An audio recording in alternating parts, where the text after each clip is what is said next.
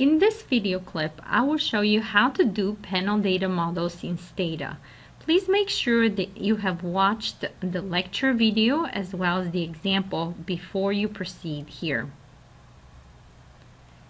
So I have opened here a do file editor in Stata where the program is located, and you can download this from my website.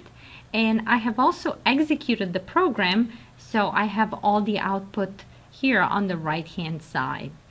So for this example, we will be using a data set on wages, and this is the name of the file that we will be using, and I have saved my data file into this location, and you can download this from the website.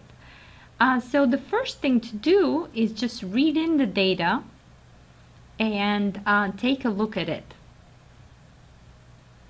So this is how the data looks like, and if you scroll down a little bit, this is the ID dimension for the data. We have panel data set where we have the first ID, first person, second person, and so on, over 500 observations. And for each of these people, we have 7 periods of data. See, 1 through 7 for each of them. And we have a balanced panel data set.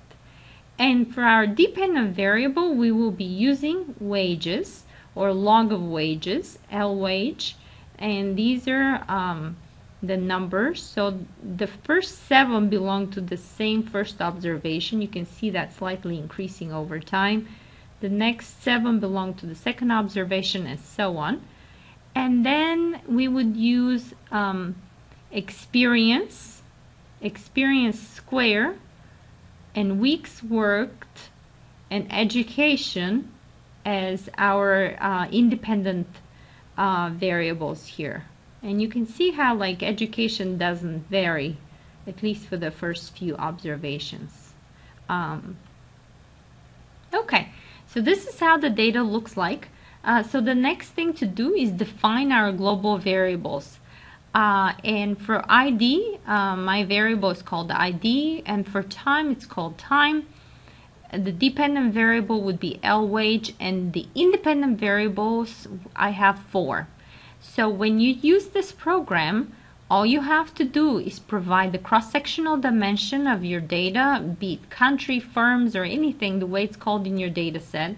Then provide time, minutes, months, whatever the time dimension is. Give it the dependent variable here, independent variables here, and provide the correct directory and data file, and then you're ready to go. The rest of the program will run with your data, so you don't have to worry about anything else. Okay, so let's go ahead and describe the data, and I'm describing the ID, the time, the cross-sectional dimension, time dimension, and then my Y and X variables. And you can see here, this is log of wage, years of full-time work, experience for the experience variable, weeks worked, and years of education. So next thing we will do is we can summarize the data, and this is how we always summarize the data, and we provide the means and the standard deviations. So these first don't mean anything. Here's the mean for log wage and experience and so on. So one of the things is that this summary here isn't very detailed for panel data models, so I will show you later on how to do a more detailed one. But first we would need to set the data as panel data. So the first thing is to sort by ID and time, and next we use the command xdset to set the data as panel data. And we provide first the cross-sectional and then the time dimension. And you see panel variable ID, it says strongly balanced. The time variable varies from 1 to 7, so we have a very balanced data set. Next thing to do is XD describe, and here we have the ID varies from first to 595 observations, and T varies from 1 to 7, delta is 1 unit, and so on. We have 7 periods, and you can look at the different distribution. Okay, so the most interesting table here is xt sum for xt summarize, and we have to provide the ID, the time, and y list and x list. These are the variables that we're summarizing. And the goal here is not only to calculate the mean and the standard deviation for the overall variation, but break this down for between and within variation. So as you can see here, and again you can look at the other video with the example to explain these results. But very quickly here, we have obviously ID does not vary over time, and the time does not vary over ID. For the log wage, these are the standard deviations, so we see a little bit more between variation than within variation. For experience, most all the variation is between, from one person to the next, not within. And then for weeks worked, we have about equal number of between and within variation. And for education, we don't have any within variation, which means that in our sample, no one got extra education during the period that they were surveyed. Okay, so it's very important that when you produce a table for publication, that you have it a little bit more detailed like that, with between and within variation. And you can also look at some, let's see, you can also interpret these minimum and maximum. So for example, here's the minimum wage in the data, and here's the maximum wage in the data. If you look at these for the between, these would be the averages for each individual, so over time. And for the within variation, we're going to look at how much each individual observation differs if you take away the overall mean from them. Okay, so again, very rich table that we can use for papers. Okay, so now let's go ahead and talk about the different estimators. The first one that we will consider is the pooled OLS estimator, and that's done by just running a simple regression of the y variable and x variables. So you put L wage here, and then all the independent variables. Okay, and this is what you get. This is the OLS regression, and you can see that when experience increases, then we have higher log wages. Okay, the next estimator that we will consider is the pooled average estimator, and that's accomplished by using xtreg. You put the y variable and all the x variables, comma PA for the population average. And here again are the results for this. Okay. Then the next estimator that we will talk about is the between estimator.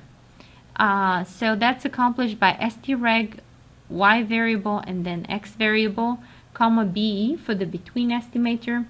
And the results are here. You can see the R square is also broken down for each different variation. And you can also take a look at the different coefficients here. For the between estimator, it means that all the data got averaged first, and then we are running data on these averages over time. Next is the fixed effects estimator, and you can see the code is exactly the same. streg y and then x variables, comma FE.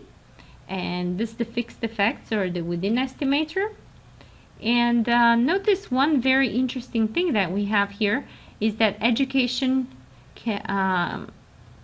the coefficient for the education variable cannot be estimated, because education is a time invariant variable in our data set, and therefore when you are taking when you're doing each individual minus its mean, that would be a 0, and therefore we cannot include this variable anymore.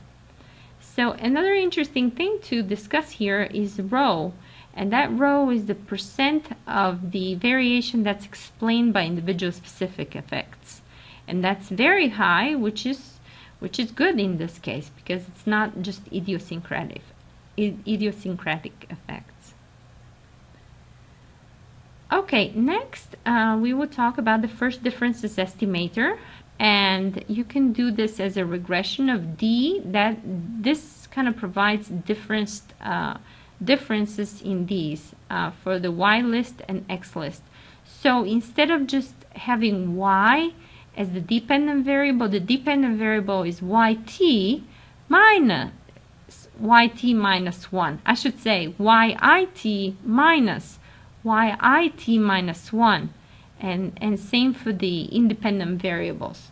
So you can see how this D1 is the first differences, which means the variable experience minus its value in the previous period. And again, education cannot be estimated because the years of education doesn't vary from year to year, so when you take differences, that's a 0. Okay, and again, we see a positive effect of experience on log wages. So each additional year of experience would bring 11% higher wages. Next is the random effects estimator, and you can do that by using streg, provide the y and x variable, random effects, and here's the theta estimator, or lambda as we called it in the lecture notes. So here results here, and then we have rho is the percent of variation that's due to the individual specific effects. And again, you can look at the other video for the interpretations on these. But again, we see that higher experience leads to higher wages. So next is how to do the Hausman test for the fixed versus random effects model in Stata.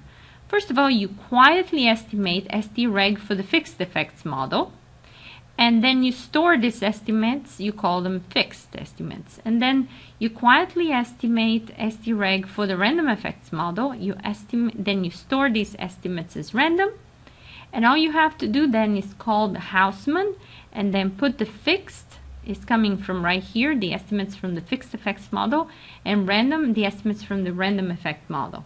And here's the results that we have here for the Hausman test. Okay, so we have here's the fixed effects coefficients, here the random effects coefficients, the difference, and then we want to see how similar these coefficients are to each other. And we have the chi-square statistics, and you see that the probability here, or the p-value for this chi-square test is very, very small, which means we have significant results.